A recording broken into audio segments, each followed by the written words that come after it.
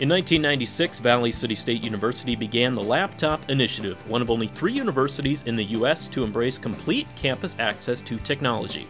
Fast forward to 2016, and VCSU faculty and students remain committed to finding more effective ways of integrating technology to enhance teaching and learning.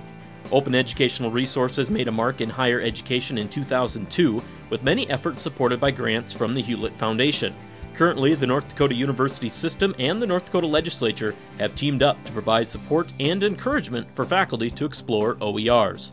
Open Educational Resources are defined as free and open resources with Creative Commons open licenses and provide a wide variety of materials for faculty and students. These open resources may be reused, remixed, and revised to meet the needs of the students and the courses. It makes me more intentional about what I choose, so I'm not held to exactly the concepts that are in a standalone text. So if I want to explore different topics in a unit, I can find the videos that I want. I can find texts that I want them to read.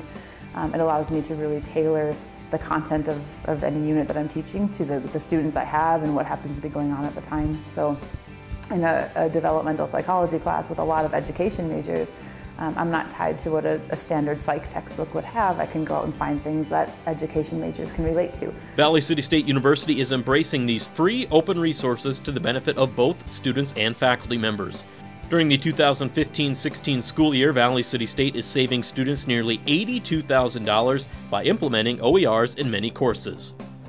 The traditional college algebra text that I've been using the past few years retails for $184. The current OER text that I'm using, $0. It's a free download. As far as content goes, they align very well. In fact, the OER that I use actually has things that the traditional text does not have, like YouTube links to video lectures, free downloadable student solution manuals, and other ancillary items. What I like about this particular OER is its ability to be, my ability to integrate some of my other tools with it naturally. Some of these things, online resources that I've built. This particular OER in the HTML version has linkable pieces to something called PHET, it's P-H-E-T, from Colorado, and they've got a number of simulations.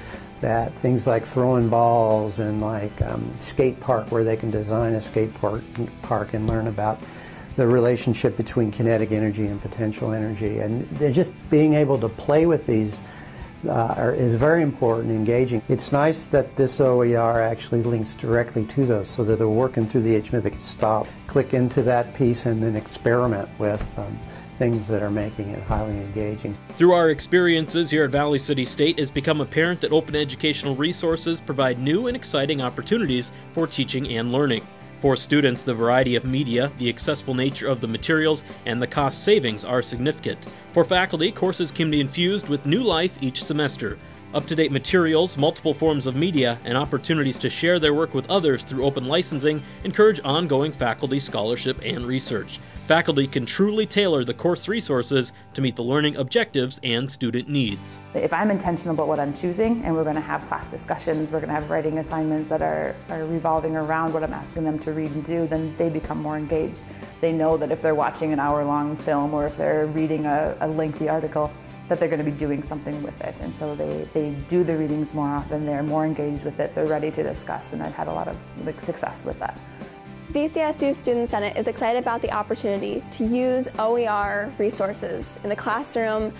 It enhances our knowledge with technology. VCSU is a technology-based campus, and using this will help all students embrace the technology that we have already created here. It will also help with the fact that textbooks have been increasing huge amounts in the last few years.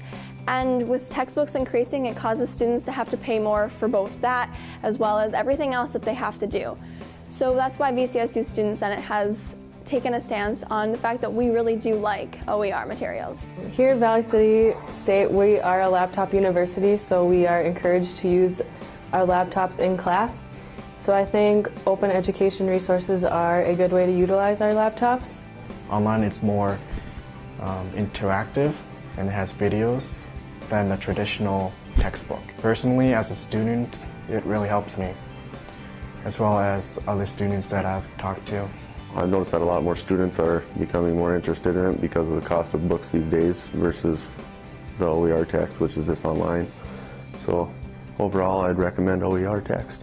Obviously, affordability is a national higher ed issue, so that's important. It ties to our strategic plan and the strategic plan of the North Dakota University system. But what's more exciting to me is that when people have equal access to course materials, teaching and learning becomes much more exciting and collaborative. If you go to a classroom and you don't have access to the same resources your peers do, then you can't participate in that classroom at the same level, and that impacts the environment for everyone. So I think we're doing really well in making headway in the affordability issue, but even more exciting, I think we're finding new and innovative ways to help our students and our faculty have really exciting teaching and learning experiences. Valley City State University appreciates the support we have received in bringing OERs to our campus, and we look forward to future opportunities of implementing more open educational resources.